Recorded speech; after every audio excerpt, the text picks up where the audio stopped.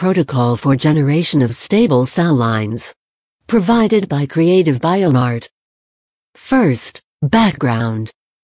The generation of stably transfected cell lines is critical for a wide range of applications.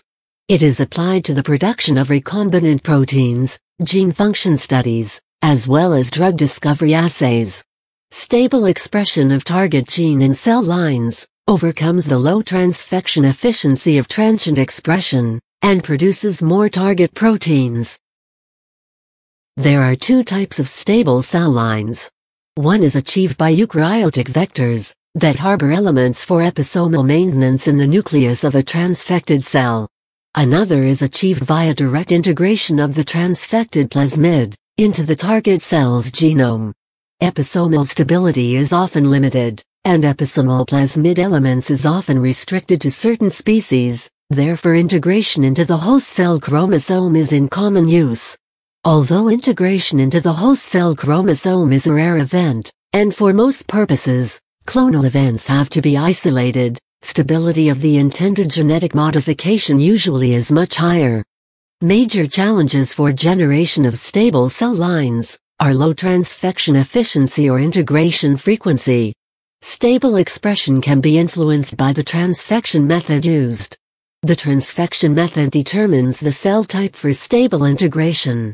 It is known that liposome reagents can be used to transfer DNA into adherent cell lines, while viral methods or electrotransfection are used to deliver DNA into primary cells, or notoriously difficult to transfect suspension cell lines. Unfortunately, viral methods suffer from several limitations, such as time-consuming production of vectors and safety concerns, while electrotransfections suffer from the low cell survival rate. In order to select stably transfected cells, a selection marker must be co-expressed with the target protein. The marker gene could be on either the same plasmid vector or a second, co-transfected vector. There are a variety of systems for selecting transfected cells, including resistance to antibiotics puromycin, neomycin, DHFR, and glutamine synthetase. After gene transfer, cells are developed in medium containing the selective agent. Only those cells which have contained the drug-resistant gene survive. Depending on the scope of the experiment, several options are used for the generation of a stable cell line. A mixed population of drug-resistant cells can be used directly for experimental analysis with the advantage of generating fast results, but also the disadvantage of dealing with an undefined and genetically mixed cell population.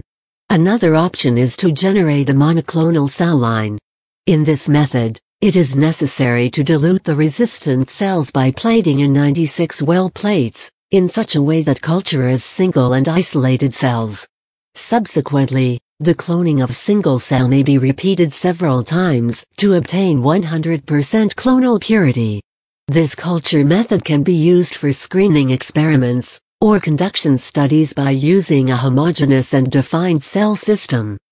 Culture conditions, such as passage, split rhythm, cell number, of your selected cell type, are critical for generation of stable cell lines. For optimal results, we recommend following the cell culture recommendations of the supplier for the respective cell type. In general, for promoting good proliferation and cell physiology, the cell line should be passaged 2 days before the experiment. Besides, cell passage should not be higher than 30, due to the possibility of interference with integration efficiency. Second, protocol. Susceptibility to G418 is different among cell lines, which may even vary with cell passage numbers. The selection condition for your specific cell type needs to be determined experimentally.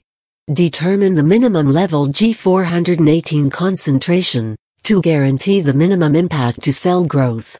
Note that the active concentration of stock G418 can vary considerably from batch to batch.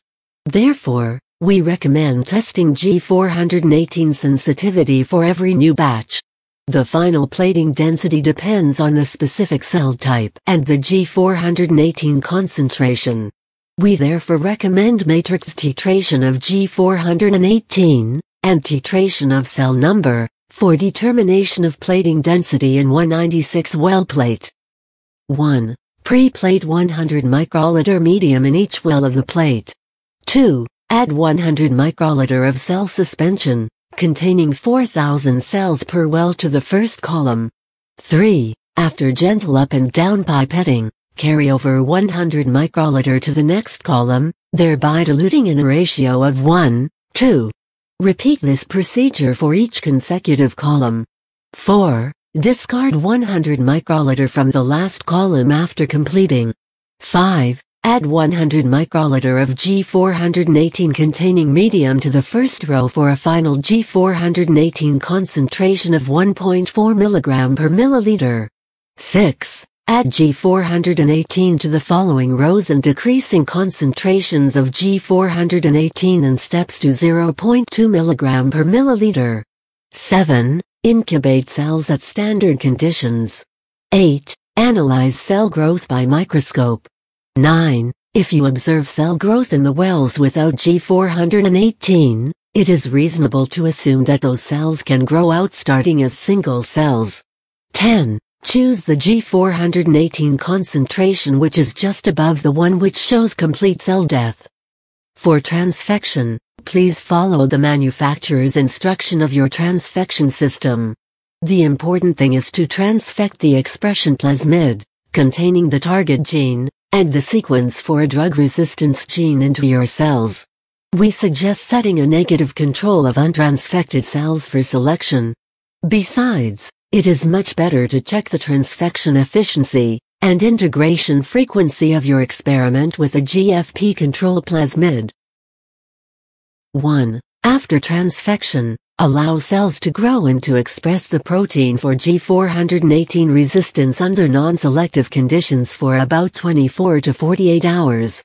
2. Analyze for transfection efficiency 24 to 48 hours post-transfection by microscopy, or Western blot of your target protein and positive control. 3. Count living cells via trypan blue staining or other appropriate methods. 4. Using standard medium and the appropriate amount of G418 per tested for your cell type. Plate cells in a 96 well plate with different cell numbers per well in a volume of at least 100 microliter per well. 5. Incubate cells under selective conditions and feed cells regularly with fresh selection medium. 6. Cell clones can be analyzed or further expanded as soon as cells in the non-transfected control wells have completely died. 7. In order to help assuring that selected cell populations are clones derived from a single cell, another round of limiting dilution under selection is recommended. Once you have obtained resistant cell lines, you should expand the cells and assay your target gene, compared with positive and negative control. You can detect the expression of fusion protein by an appropriate analysis method, such as Western blot, microscopy, ELISA, as well as flow cytometry. 3rd, experimental outline. Design experiment. Design experiment and choose expression vector, cell type and transfection method. Choose the G418 concentration and cell number. Determine appropriate G418 concentration and cell number per well by matrix titration. Transfection.